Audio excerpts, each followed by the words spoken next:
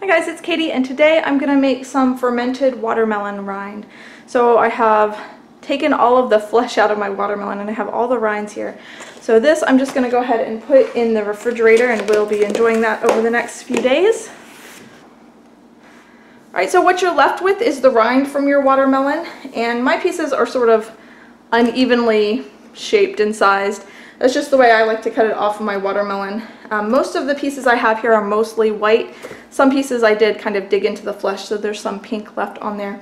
Some people say that you should cut that all the way. I've done it before, and this amount of pink wouldn't really bother me. When you ferment it, it does have a slightly different texture, but the white and the pink, in my opinion, are equally pleasant, so I don't have a problem with that.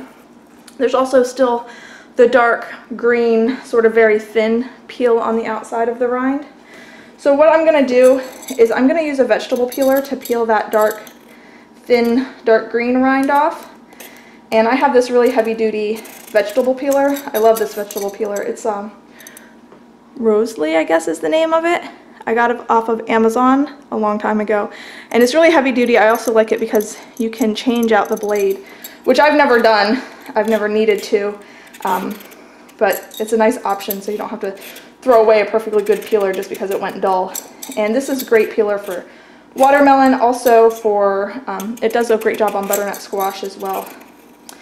So you could also just use a paring knife if you don't have a heavy duty peeler. So I'm just going to peel away that dark green rind.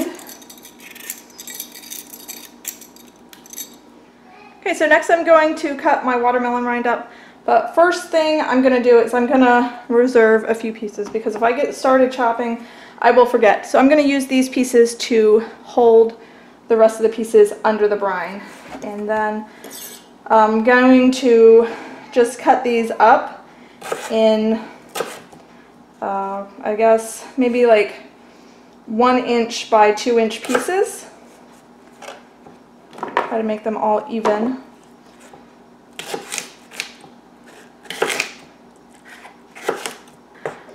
So there's all your watermelon rind cut up and ready to go. I probably won't use all this. I'm just going to make one batch because we won't go through it that fast. And I'll probably get more watermelons through this season, so I can always make more. So I'm going to use a 1/2 gallon mason jar, and I'm going to spice mine sort of like dill pickles. You can do it just salt water, and you can also change it up, do anything that you like as far as additional flavorings.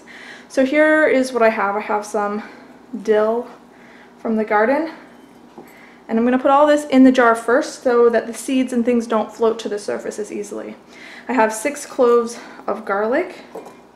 I have 5 or 6 little tiny dried chilies, which would probably be the equivalent of 1 dried chili if you were using normal size chilies. These are very small.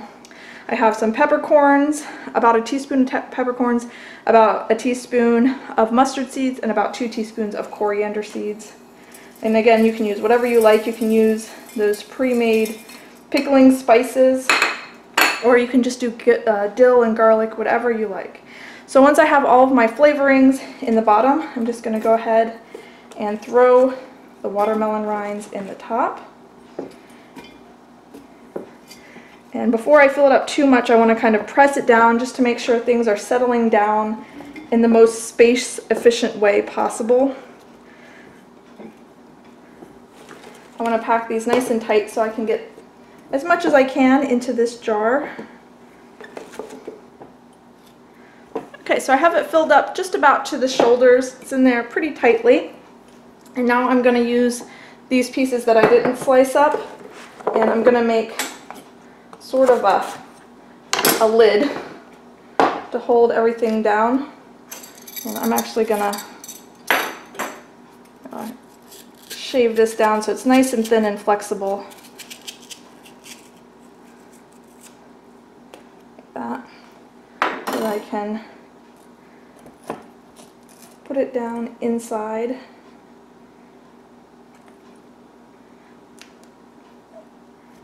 Like that. And then I can take another piece, sort of crisscross it.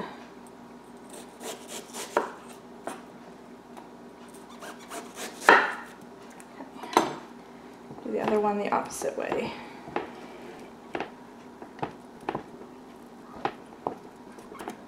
Okay. So you can see how that kind of crisscrosses so that the pieces of watermelon rind won't pop up to the surface. And that ended up being about half of that watermelon rind, so if you wanted to do a second whole batch, there's probably enough to do a second half-gallon batch.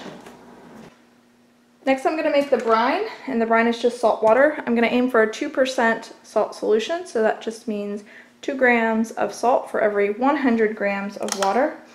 And we'll turn on the scale, tearing out the vessel, and I'll go ahead and put some water in here.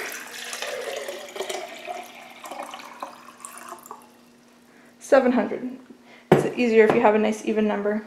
So 700 grams of water times 2 grams per 100 grams of water means I need to add 14 grams of salt to make a 2% brine solution. So I will tear this out again, add 14 grams of salt.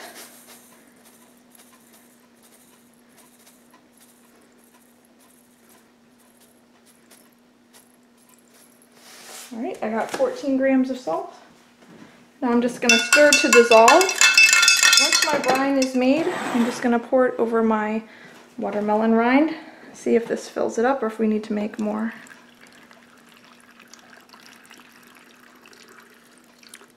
Okay, and then I'm just kind of jiggling it to release any air pockets that might be trapped in with all those tightly packed watermelon rind. So you can see, I don't know if you can see, the liquid level is right there, so it's not quite to the top. As this ferments, liquid will come out of the watermelon rind. It will also soften and sort of compact a little bit down further, and that liquid level will come up. So I'm going to see if when I put my weight on, if it's completely submerged. This is just a little glass jar, a little pimento jar, and it fits nicely into a wide mouth jar.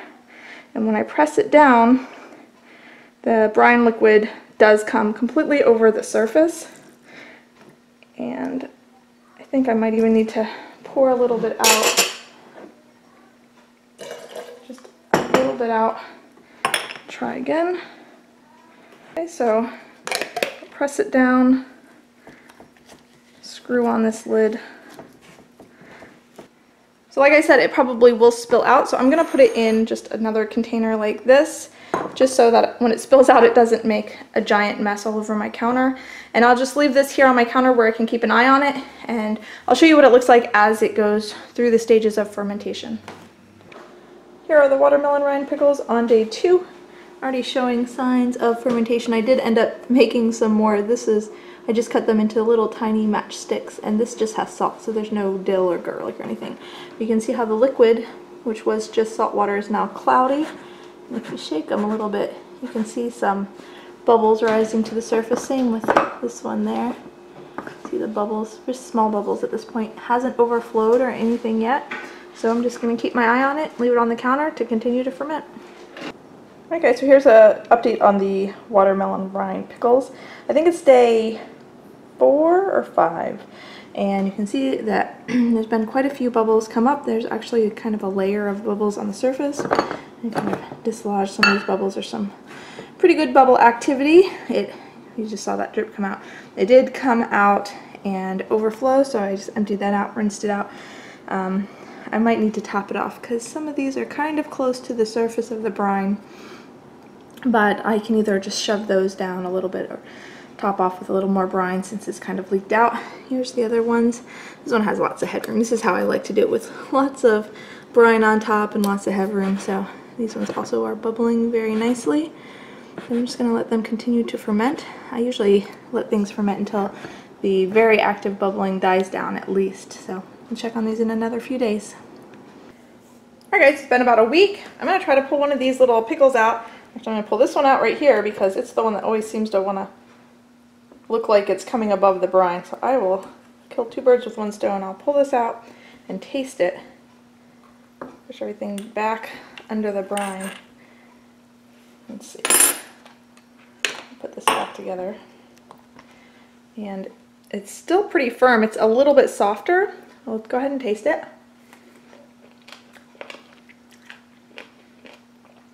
It's very crunchy, has a lot of dill, garlic, all those flavors.